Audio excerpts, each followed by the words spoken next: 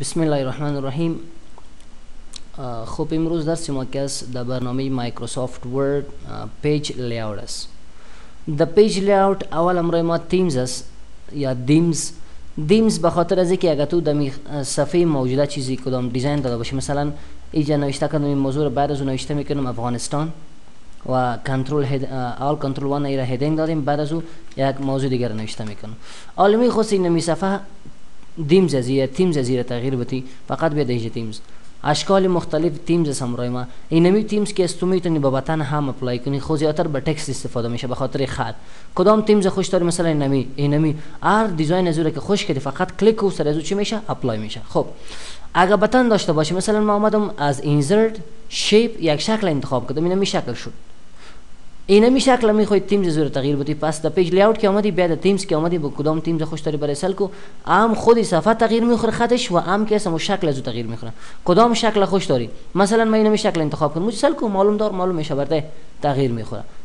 صحیح شد. این بود امروز ما تیمز. در تیمز که اس پایین از اون نوشته شده ریست تیمز فرام آفیس. در تیمز کدام چیز تغییرات آوردی میخوای رو پس به حالت اولیش بیاری، پس در اینجا که اومدی بگو ریست به حالت اولی میاره. براوز فور تیمز، اگر تو در خود کامپیوتر کدام تیمز میمیز صاف کرده باشی میخواستی او مثلا نمی تیمز ما آمدم اینا یک دیزاین اینمی دیزاین ما ثبت کردم، آمدم اینجا چی کردم از همین طریق گفتم این ثبت میکنم به نام اسد ثبت کردم. حالا یک چیز دیگر مثلا شکل دیگر انتخاب کردی طریق میخواستی او را مو تیمز اپلای کنی سر از پیج لیاوت که اومدی دیجا بگو براوز فور مور تیمز. در کدام جای تیمز در هر جایی که بود امور انتخاب کو، چون من نفهم کدام جای حساب کردم امور که اوپن کلیک کردی فورا چی میشه سر از تیمز که است امیت شکل که رسم کردی سر از او اپلای میشه. دیگه به این طرف سل کو ما این تکست از بین میبرم یک شکل دیگه جور میکنم، اینسرت شیپ اینمی شکل انتخاب کردم. حالا را میخواستی کدام مثلا رنگ بده کلر، کدام کلر خوش داری میبینی کلی کلر هست به خاطر چی؟ به خاطر تیمز. مثلا این نمیره انتخاب کردم یا این نمیره هر کدام میذاری که خوشت آمده این نمیره، یا کدام کلر نو جور میکنی دیجا که اومدی بیا کلیک کو کریت نیو تیمز کلر، کدام کلر خوش داری مثلا این نمی دیزاین باشه تکست سلک نشته که تکست بک‌گراند خودش بک‌گراند که اس به این شکل باشه رنگ ازو صحیح است. دیگه مثلا تکست بک‌گراند لایت این دیگه دوم رنگ هم داده برش میتونی مختلف رنگا سلکو هر رنگ هر دیزاینی که خوش کردی برای یک نام بده. مثلا من این نام دادم اوکی کلیک کو سلکو صاف کلیک کردی اون مود دیزاین سر از اپلای میشه و دیجا هم امرای ما چی شده ثبت شده به نام اسد. میتونی اون رو دیلیت هم کنی، رایت کلیک کو چیکو بگو ایرا دیلیت کو از طریق یس دیلیت شده از بین. دیگه کلر است تکست است. تکست مثلا ما رایت کلیک کردم ارت تکست ما بین از کدام چیز رو نوشته کردم، مثلا گفتم this is the computer class ایرا گفتم حالا میخواستم اینمی تکست از هم دیزاینش تغییر بدم، پس دیجی که مادی ان کدام تکست میگیری روی سر کدام ما بین تغییر میخوره هر تکست که تو انتخاب کردی اپلای میشه، یا بدون از اینکه مثلا تو این شکل ما از بین میبرم کدام موضوعی رو نوشته کردم اینمی موضوع شد. حالا میخواستی را کدام دیزاین دیگه بده کدام تکست خوش داری برای ازش اپلای شوه هر تکستی که خوش کردین کلیک کو سر از او اپلای میشه. صحیح شد. از او بعد امروز ما است شکل است. شکل مثلا نمی آمدم پس در اینسرت یک شیپ دیگه نو جور کردم ایرا کدام شکل میدی بعد پیج لیاوت که اومدی شکل‌های مختلف داره و مثلا کو باردر از که مثلا مولاین که است او را میخواد خورد کالان شوی دیزاین مثلا خوش کردی دیگه دیزاین بود این دیزاین خوشت نامد بیای کلیک کو دیگه دیزاین مثلا اینمی دیزاین خوش کردی مطلب دیجا که است کل از به خاطر تیمز است کدام کلر از تغییر میده تکست از تغییر میده صحیح سی استایل از تیمز افکت است کدام افکت خوش داره مور اپلای کو سر از او به بعدی طرف مارجن است مارجن حاشیه ورقه میگه مثلا این نمیخواد تکست نوشته کردی میخواستی مارجن حاشیه ورقه از بالا و پایینی رو تغییر بدی پس خودت هم میتونی و از طریق پیج لیاوت از مارجن هم میتونی کدام مارجن خوش داری انتخاب کن. مثلا من این نمیره انتخاب کردم سال کو تغییر خورد نخورد این نمیره انتخاب کردی یعنی بالا و پایین راست چپ چقدر مسافت میدی تیار نشته شدگی است که از طرف بالا میاد از طرف پایین طرف چپ کلش یک است. مثلا اگر انتخاب کنی دیگه تیمز است مارجن است. اگر خودت میخوای کاستوم مارجن کدام مارجن مثلا اندازه از بالا یک چیز باشه طرف راست دیگه چیز باشه چپ دیگه چیز باشه پایین دیگه چیز باشه بدیجا از طرف بالا میگیم به اندازه 1.5 باشه از طرف بالا تاپ 1.5 با همین شکل طرف باتم پایین چقدر میخوای طرف چپ چقدر میخوای میگم یک با طرف راست هم یک باشه میگم اوکی کلیک سل کو طرف راست چپ بالا 1.5 پایین راست و چپ اینا قش یعنی از کاستوم مارجن تو میتونی که چی که خودت کدام مارجن رو برش انتخاب کنی. دیگه گتر مثلا من میگم گتر جای دوختن کتابچه رو میمونه، نه اینو می جای گتر میگن. صحیح است. ایدا کدام جای باشه؟ میگم ایدا تاب باشه. سلکو در بالای زر مسافت دیگه هم زیاد شد به خاطر از اینکه کمی جایی که است به خاطر دوختن کتابچه است و دیگهش که است خود اندازه داده بودی. دیگه ما در این صفحه بعد لندسکیپ میخوای یا پورتریت چاپ شو کدام قسم مثلا من لندسکیپ انتخاب کردم. خب اینا می آپشنایی که است بعد پسندتر دیگه هم مثلا لیاوت شد یا کل زبرتن تکرار میشه.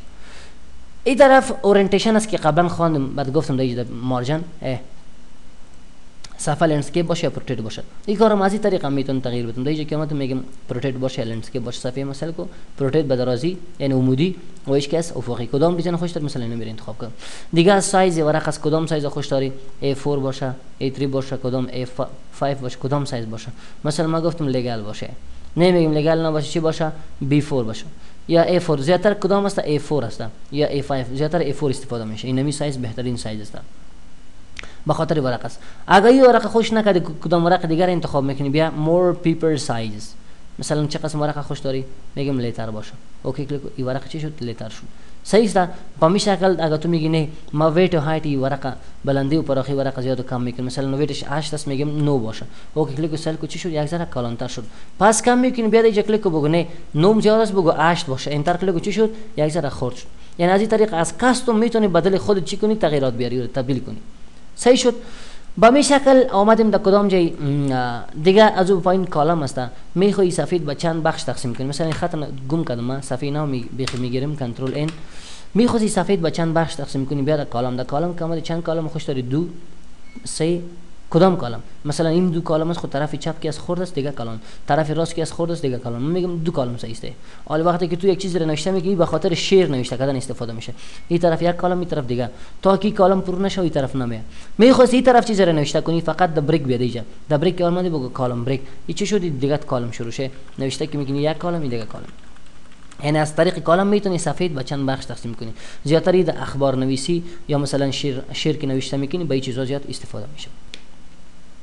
از او بعد سل کو نوشته شده مور کالم مثلا این کالم خوش نامد دلخواه جور میکنی بیاد اینجا مور کالم مثلا گفتم 3 کالم باشه نمبر اف کالم چند کالم اینا میاره خوش میکنی. اگر خودت زیاد کم میکنی مثلا 2 کالم باشه میگیم اون 2 کالم خاص بیزون میخواستی در مابین میاد 2 کالم که از لاین بیا بگو لاین بیتوین اوکی کلیک چی شد لاین مابین از اومد که علامه جدایی است طرف راست طرف چپ. صحیح است. نمیخوای لاین کلیک درکو دیگه نوشته که رایت تو لیفت اگر تو این کلیک کردی تکسی که طرف راست چپ تبدیل میشه یعنی به خاطر زبان فارسی استفاده میشه. وقتی که تو چیزی رو نوشته کرده باشه میخوای طرف راست به این کلیک کو چی میکنه به اون طرف تبدیل میکنه بعد پس میخواد جای خودش باشه بیاد اینجا که اومد این کلیک درکو طرف چی میره پس جای خودش میره. به می شکل امروز ما دیگه از اون پایین چیست نوشته کده کالم ویت این سپیسینگ اما بین کالم ها این مسافه یا اندازه کالم زیاد و کم میگین حالا یک اندازه هر دویش چرا ایش ما خودی ما گفتیم برش که ایکوال کالم ویت اندازه کالم چی باشه یک چیز باشه. اگر نمیخوای سال که کلیک دور کنی اندازه کالم چی میشه فعال میشه. اگر یک از فعال است دیگه غیر فعال است. اگر مثلا این کلیک دور کردن فعال شد کدام کالم نمبر دوم چی میکنم ما میگیم یک ذره کلانتر کو طرف راست چی شد او کالم کلانتر شد. نمیخوای یک اندازه باشه پس بیاد اینجا بگو ایکوال کالم ویت یک اندازه شد. صحیح شد. همچنان میتونیم سپیس ما بین کالم ها سپیس یک ذره بگو زیادتر شوه سپیس چی شد زیادتر شد. کم میکنیم میتونیم هم پس اینجا بیا بگو اندازه چی کو برادر کالم سپیسش کمتر شد. به می شکل امروز ما دیگه در کالم ویت چیز تسل کنه نوشته شده اپلای تو بسیار مهم اپشن است. ما یک صفحه نو میگیریم کنترل دبلیو صفحه را بسته میکنم صفحه نمیکنم کنترل ان صفحه نو گرفتم. مثلا آمدم در پیج لیاوت در اینجا در کالم گفتم 2 کالم کردن وقتی که من نوشته میکنم سل کو این کالم اول شد رفتم این طرف دیگه چیز نوشته میکنم در اینجا آمدم در بریک گفتم کالم بریک این طرف چیز را نوشته کردم. حالا پایین از اون مثلا میخواستم میگم اما قدر بس است دیگه مثلا این 2 بیت شعر است پایین از اون در اخر 2 شعر دیگه نوشته میکنم میخواستم یک کالم باشه. صحیح است. یک کالم خوش دارید کالم که اومدی بگو کالم اگر تو یک کالم کلیک کنی خط ما گدوات میشه یا نصفش در یک صفحه میره دیگهش در دیگه صفحه این قسم نمیخوای پس بیاد کدام جای وقتی که در کالم اومدی بیاد اینجا در مور کالم اومدی مثلا یک انتخاب کردی در اینجا چی کو بگو this point forward اگر این انتخاب کردی سل کو ازو به بعد که است مثلا مطلب از این نمیشه که جایی که ما کلیک کردم ازو به بعد برای ما یک کالم بیار اوکی کلیک سل کو چی شد یک کالم اومد کل زوره پس یک کالم جور کرد برای من. اگه او قسم دیگر رو میگرفتی آپشن کلیک نمیکردی کلی کالم‌هایی که از تکستش گدوات میشد یک کالم در یک صفحه دیگه کالم در دیگه صفحه میامد. این بهترین آپشن است کالم. دیگه اگر استارت نیو کالم کلیک کردم، این کالم جدید جور میشه مگر صفحه نو جور میشه. بعد همین کالمی که نو مثلا اینجا اومدی این انتخاب کردی و بعد از این کلیک کردی در صفحه نو برات یک کالم جدید آغاز میشه. یک کالم میام مگم در صفحه نو برات میاد. خوبی بود آپشن های چی کالم. از او بعد سال کو امروز ما بریک است. د پیج بریک است اول پیجز. مثلا یک تکست را نوشته کردی خط را نوشته کردی ای مساوی آرندی میخواستی دیگه نوشته دیگه نمیکنی صفحه دیگه میکنی بیاد بریک دیگه که اومده بگو پیج بریک چی شد صفحه جدید برای من باز کرد. داکومنت نه صفحه جدید باز کرد برای من. صحیح شد. پس کنترل زد کردم بالا رفتم دیگه د پیج بریک چیز امروز ما کالم بریک گفتم برد. اگر دو کالم داشته باشی یک کالم نوشته کردی میخوای کالم دیگه بری فقط یک کلیک و کالم بریک میکنه. مثلا کوی نشانه هم کرده برد از یک کالم به کالم دیگه چی میشه استارت میشه. تکست رپینگ بریک میخوای لاین قطع کنی مثلا نوشته میکردم میخواستی این نمی لاین کلیک کردی میگی در مابین قطع شود بعدی که اومده بگو تکست رپینگ بریک چی میشه لاین برای ما قطع میکنه. دیگه اش که است نیکست پیج است. نیکست پیج دیگه اومدی میخواستی دیگه کار دیگه نکنی فقط در صفحه دیگه بری این مثل پیج بریک وارست. خب فرق ما بین پیج بریک و از چی یکی از صرف سفر بریک میکنه و یکی از سیکشن هم مثلا کو insert a section break and start a new section on the next page. این سفر قطع میکنه صفحه دیگه شروع میکنه و سیکشن هم جدید میشه. امروز مثلا کو صفحه دیگه شد و سیکشن هم امروز ما چی شد جدید شد. و اگر این را کلیک میکنی صرف سفر برای ما جدید میکرد سیکشن جدید نمیکرد. کانتینیو فقط سیکشن تغییر میده. اما یک صفحه است مگم سیکشن دوم شروع شد. از او بعد سال کو نوشته شده ایونت پیج. ایونت پیج چی کار میکنه؟ مثلا چیزی را نوشته کردی میخواستی دیگه نوشته را در صفحه چی کنی تاق بکنی. ایونت چرا میگه؟ خب ایونت جفت میگه اوت کس تاق میگه. مثلا این نوشته کردم دیگه نوشته را ما در صفحه تاق میکنم ایونت جفت میکنم ایونت کلیک کنی صفحه چند اومد سال کو 2 اومد. باز میخواستی دیگه صفحه جفت بری فقط ایونت کلیک کنی صفحه تاق چی میکنه از بین میبره تو را فقط و فقط در صفحه جفت میبره. اگر میخواستی صفحه تاق بری فقط دیگه بیسل کو نوشته کده اوت پیج صفحه تاق تو را میبره مثلا دوم از بین میبره. خب مثلا باز اومدم گفتم نه مرد چی گفت دیگه اوت پیج ببره سل کو ایون جفت اوت چی میکنه تاق میبره این ما از بین میبریم صفحه را. خب از سل کنیم مثلا اینجا نوشته کدم اینقدر حالا میخواستی صفحه چی بری تاق بری بیاد اینجا در پایین بگو اوت پیج صفحه 3 برد مرا. باز دیگه بیاد دیگه که اومده بگو اوت پیج صفحه 5 صفحات جفت از بین میبره. صحیح شد. این بود امروز ما پیج بریک. از او بعد امروز ما چیست لاین نمبر است. این آپشن به خاطر چیز لاین نمبر است. مثلا اگه ما اینجا یک چیزی را نوشته کنم مثلا چیزی را نوشته کردم که گفتم که this is the computer class انتر کردم مثلا what is the name of your brother این را نوشته کردم of what is the name of your brother. خب میخواستم این لاین نمبر بتم سلکت میکنم کل ازیرا اومدم دیگه پیش از که آپشن ها رو بر تدریس کنم باید لاین نمبر داشته باشیم ضروری که بین میس لاین نمبر. پس لاین نمبر چه قسم میتونید با لاین های نمبر بتی دیگه بیاد لاین نمبر دیگه که اومده بگو د لاین نمبر بیا بگو آلت لاین نمبر وقتی که کلیک کردی اوکی کلیک کو بعد از اوکی سل کو بهر لاین ما چی شد نمبر اومد. انتر کی میکنی نمبر چی میشه لاینم جدید میشه نمبرم از چی میشه شروع می نمبر 9 میبره سل کو 5 انتر کو لاین ششم شدیم خودش برمت میگه دیگه سل کو دا اولی چون لاین نمبر دادیم بعد از آپشن های زیر میخوانیم. اولین آپشن که است اول امروز ما کانتینیوس کانتینیوس پیش از کانتینیوس بخونی باید ایره بفهمی ریستورت ایچ پیج. اگر توی آپشن کلیک کرده باشی وقتی که ما صفحه نو میگیرم کنترل انتر نمبر از چند شروع میشه از 1 شروع میشه. صحیح است نمیخوای تو باشه پس بیا دیگه چی کو بگو کانتینیو جاری باشه نمبر از 1 شروع نکو چی شد جاری شد. و اگر توی را کلیک کرده باشی دیگه رفتی مثلا ریستورت ایچ پیج باز نمبر وقتی که سفر اثر میکنی صفحه نو میگیری نمبر هم چی میشه اثر میشه. چرا خودت گفته بودی ریستورت ایچ پیج نمبر استارت کو وقتی که صفحه نو ما میگیریم مثلا کو کنترل انتر صفحه جدید میاره وقتی که صفحه جدید ما بگیریم بعد از اون نمبر اثر میشه. و اگر توی قسم نمیخوای نمبر جاری باشه بگو کانتینیو. از او بعد یک آپشن دیگه است امروز ما ریستارت ایچ سیکشن تو اگه این آپشن کلیک کرده باشی وقتی که ما صفحه نام بگیریم صفحه نمبر ما اثر نمیشه. چرا او آپشن ما غیر فعال کردم. اگر تو سیکشن جدید بگیری سیکشن چه قسم گرفته میشه در اینسرت که اومدی در بریک دیگه که اومدی بگو کانتینیو چی میکنه سیکشن بدل میکنه. پس وقتی که سیکشن نشه نمبرم اثر شروع میشه. چرا خودت گفته بودی که ریستارت ایچ سیکشن وقتی که ما سیکشن نو میکنم نمبرم برای ما چی کو اثر کو. اگر میخوای این قسم نباشه بگو کانتینیوز نمبر چی میکنه جاری مسلسل با دوام دیگه نمبر میاد. دیگه نوشته شده سپریس فور the current paragraph میایم یک پاراگراف نوشته میکنم، مثلا خود نوشته کردم میخواست از می پاراگراف این نمبر از بین بره، از می پاراگراف سپریس از بین بردن میگه بیا دیجا که اومده بگو سپریس فور د کرنت چی پاراگراف، این نمبر چی کرد از بین برد. پس اینمی آپشن ها را که شما براتون اینجا کار کردم در لاین نمبر، لاین نمبر آپشن هاش اینجا هم نوشته شده ریستورد ایچ سیکشن، ریستورد ایچ پیج و کانتینیوس. پس دیگه چند آپشن های دیگه اصل کو نوشته شده استارت ات نمبر چند شروع شده از یک، تو میخوای که نه از 10 شروع شود در نوشته کو اوکی کلیک کو بعد اوکی نمبر چند شروع شد از 10 شروع شد. اگر تو میخوای که نه این قسم نباشه پس دیگه که اومدی د چی دیگه بیا بگو نه نمبر از یک میخوای فقط لاین نمبر که اومدی یک نوشته کو برش اوکی کلیک کو اوکی چند شد از یک شروع شد. دیگه از او بعد سل کو نوشته شده که اسپیس فرام تکست چقدر مسافت میتین ما بین نمبر و خط چقدر مسافت میشه میگم به اندازه 2 اوکی کلیک اوکی مسافت چقدر زیاد شد بیخی لاین نمبر گم شد دو طرف رفت نمیگم یک ذره کم باشه دیگه که ما میگم چقدر باشه لاین نمبر برو بگو به اندازه 1 باشه یکم بسیار زیاد است میگم 0.5 میگم فقط اوکی کلیک و بعد از اوکی کلیک چی شد هنا مسافت دیدی یک ذره زیادتر شد.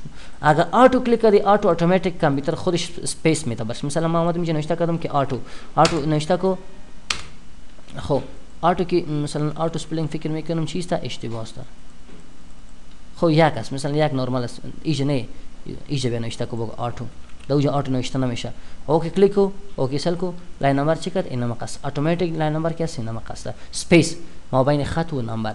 دیگه از او بعد سل کو نوشته شده که اکاونت بای ما بین چند لاین با یک لاین نمبر مثلا 2 لاین اوکی کلیک کو اوکی ما بین 2 لاین کس با یک لاین نمبر نمیته او را هایت میکنه. پس اگر این قسم نمیخوای دیگه بیا یک نوشته کو و دوجم اوکی کلیک کو اوکی چی شد نمبر نورمال میاد صحیح شد. این بود امرای ما چی لاین نمبر.